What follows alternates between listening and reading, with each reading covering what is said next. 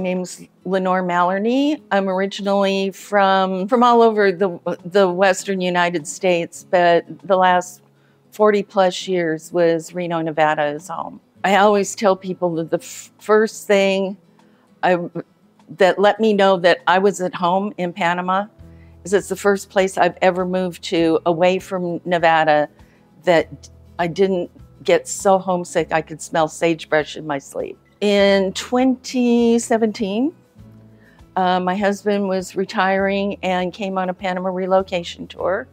We were leaving, this was our big dream. For the 5 years previous, we'd come and visited a couple of times. We got our ducks in a row and moved originally to one of Jackie's casitas in Volcancito while we searched for our beach home in Panama. We knew we were beach people, and I knew I needed the Pacific coast because it was a few degrees cooler and a little less humid than the Caribbean side. And after a couple of months, we landed in Boca Chica. We're there for 4.5 years. And now I'm living in Playa Blanca. Very different environments.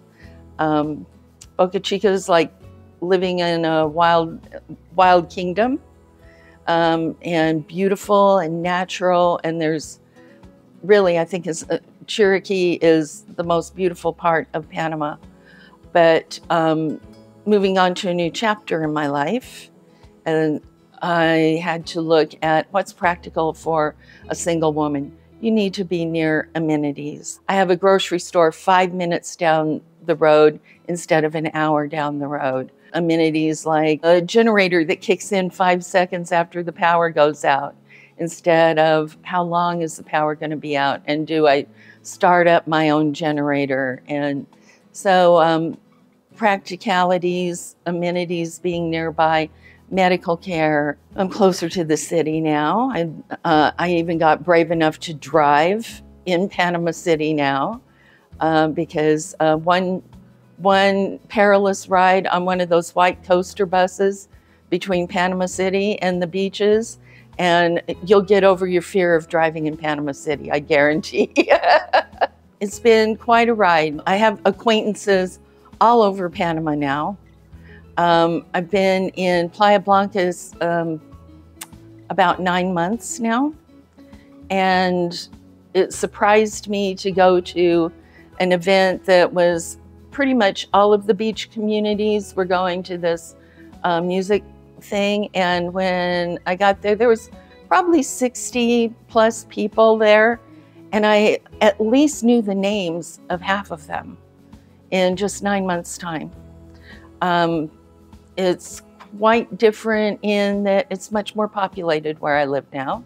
The Rio Hato Airport is about 5 minutes from Playa Blanca, and it has direct flights now from Montreal and Toronto. Very convenient for the Canadians to come and go. Yes, I just really love the area. It's a gated community. You don't have any unexpected visitors here. Like, you have to send them an invitation, and now you get a QR code that you have to flash at the gate to even enter the complex at all. And within it, it's like a tiny town. We have restaurants and bars. There's a spa, a beautiful saltwater lagoon out there, and I go to the section that's for owners. So it's a little more set off from all the tourists. And too, in contrast here, the beach itself is much more touristy, a lot more people down there on a daily basis, especially on weekends and holidays. There are several little, different complexes. There's Founders, there's Villa Azul, and terrazas and balcones, and some of them I haven't even located yet. Walking around, I go, where do you live again? We have our own pool, a couple of picnic areas. Again, on the weekends, we can fill up with weekenders, and it can get a little bit of a party atmosphere, but It's pretty quiet here.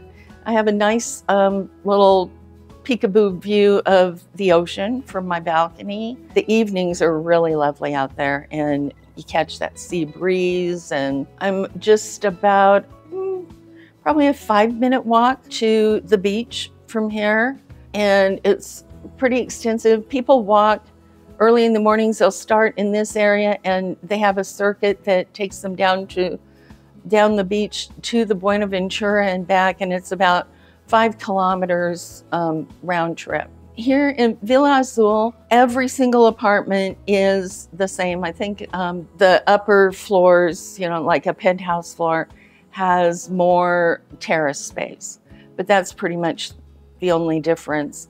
It's a 2-bedroom, 2-bath, pretty much open space living between living room, dining, and kitchen, and a nice little laundry room area with a laundry sink, which some people are envious that I have that because they have to deal with filling and dumping mop water in their showers. The layout is it's very livable.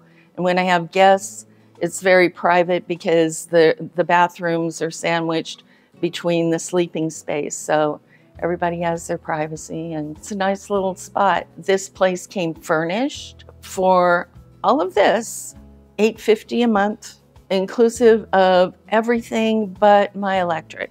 And my highest bill was $140. I made some adjustments, figured out how I can, economize on it a little bit more, and have got it down as low as $100. We're really conveniently located here, about maybe 2 kilometers back to the highway is a shopping center that has a Super 99 grocery store, who, by the way, provides during the high season, twice a week, morning and afternoon. They run a shuttle now because a lot of these people don't come, they come in on a flight. They're only here for a few months, so they don't have vehicles. And now Super 99 is providing transportation to and from. Also, there is an Arocha and a Novi. And to me, I know I'm in civilization if there's a Toto, a dollar store. One thing that I really like about the community is it's very welcoming. There is a community chat. People that aren't centralized in Playa Blanca can also join in on the chat. We communicate with each other about events that are happening. I had an issue with my vehicle, and I was saying, okay, who out there can tell me where the nearest, best, and most reliable mechanic is? I got an answer back in like 5 minutes. Hey, in fact, I'm going there today. Would you like to follow me so you know where it is? I contracted pneumonia early on here and put it out on the chat, and everybody says, okay, you want to go to this place and this doctor, he speaks English. He was inexpensive, very affordable. I think it was $80 for the visit, and I got 3 inhalation treatments. The one drawback for me is I'm on the Panama insurance plan, and they did not accept that for payment. So it is out of pocket, but it's very good care. You can get your labs done at this clinic in Coronado. I've seen 2 different specialists there now, an orthopedist and a dermatologist. It's kind of an all-in-one shop and really affordable. I did have to have an MRI. Anybody who's had one in the States knows what that base price is. It's not $200, and that's what I paid for that service here with insurance. The results are always back very efficiently. I haven't been treated by any doctor in Panama that I didn't get very quick results, very personable service, actual caring, spending time with you, as opposed to getting the numbers up and running you through that office. And also many of them have given me their their personal numbers, their WhatsApp numbers. So I'm not calling an office trying to make an appointment. I contact the doctor himself and we decide if I need to make an appointment, and he'll tell me when he's available. When it comes to personal safety, and I've talked about this with many of my neighbors and friends about how we feel that there isn't a safer place in the world than Panama to be a single woman. I go to Panama City by myself. I walk around the Cinta Costera any time of the day or night I feel like it. And I've never been accosted or felt unsafe anywhere in Panama. Here we commingle all the time. Since a majority of the population of this community has gone home for their summer, on that community chat, somebody said, "Hey, is there anybody still here? And why don't we start getting together, the few of us that are here full time, and do our own social thing on Tuesday?" So we moved from one pool at one complex to the next every week. And it's a different gathering of group. I met people that I hadn't even seen during the high season after everybody left. Whatever you're into, there are a lot of activities here. There's something for the foodies, restaurants nearby. There's, water sports and adventures. They've got tennis courts and pickleball. It's the new sport for senior communities, and also a new income stream for emergency rooms. I really can't think of all the things that are possible for me to do here. And then nearby are El Valle de Anton is an hour's drive away, and Coronado and Panama are only 30 minutes away. So if there's something that you can't find right in our little shopping area here, which is pretty much what the average person needs, then you can go farther afield and find it. And also discover some really beautiful areas of Panama in the process. The Panama Relocation Tour, I have seen examples of other tours that aren't as comprehensive. And once the tour's over, they're done with you. Between the online chats and support that you get, the tour itself, the guide that comes with it, you have ongoing support. We came 5 years ago, and I can text Jackie today with something that's befuddling me or something that I'm not getting the information that I need on, and she is back to me with that in no time at all, or is addressing it in one of her video chats or something, because I'm not the only one that's experienced something like this. If one of us is, the whole community is. When you spend the money to go on that tour, it may seem like, wow, that's quite an outlay, but the money it saves you in mistakes that you can make by making the wrong choices, by following the wrong advice, and the support that doesn't follow that, the service after the sale, as you say. The Panama Relocation Tour is the best money you can spend before you make that move to determine if this is even the right place for you. For people that are considering if this is a change they want to make, internet research can only take you so far. You've got to actually go and experience the places and the people, and find out if what some of these magazines will tell you is true. 95% of Panama does not speak English. You do need to know some of the language, and the sooner you gain that, the better. It's more helpful to you. And get boots on the ground. Check out several areas. I like to tell people that Panama's like a buffet. My absolutely perfect piece of paradise is not going to be yours. You may prefer something more civilized than the jungle where I was living at the time I made this statement. But there's a perfect place for everyone. It's just finding the dish that you like best on the buffet. I just can't say enough how important it is to don't just pack your bags and go to any country, not knowing what you're in for.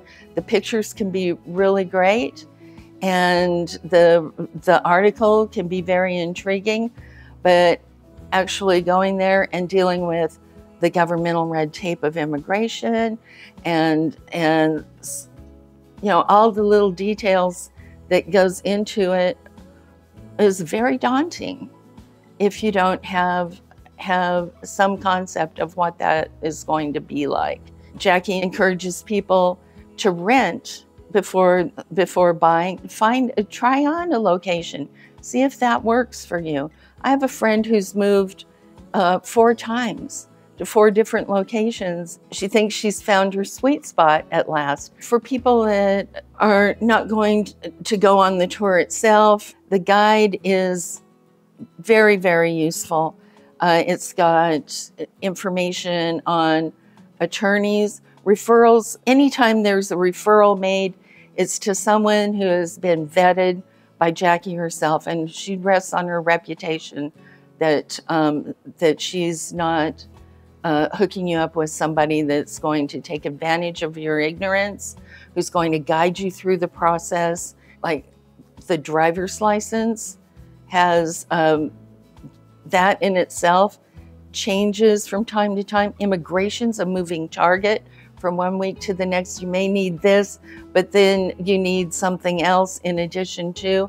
And the guide and Jackie's support on her website also keeps you abreast of all those little changes that, okay, last week it was okay to do this, or you only had to present that. Here's what you now need to bring as well. Because being prepared is going to save you a whole lot of frustration in what should be a joyful process. You have a roadmap to, you know, making life easier for you once you're here and get in the process of actually becoming a Panamanian resident. In closing, I just want to say that I have thoroughly enjoyed my experience in Panama. I love living here. In fact, I've been here 5.5 years and have gone back to the States for 3 visits that were more than a few days long. I absolutely love it here. The people, the community, the culture that's available to us here. You know, come on down and check it out for yourself, because there's nothing that any of us can describe that will convey the experience that you're going to have and the richness of it. There's a place for everybody. If you're a mountain person, if you're a beach person, if you like it cooler, if you like it hotter, if you like it wetter, there's a place for everybody here. And it's your turn to discover that for yourself. So we'll see you all in Panama. The adventure awaits.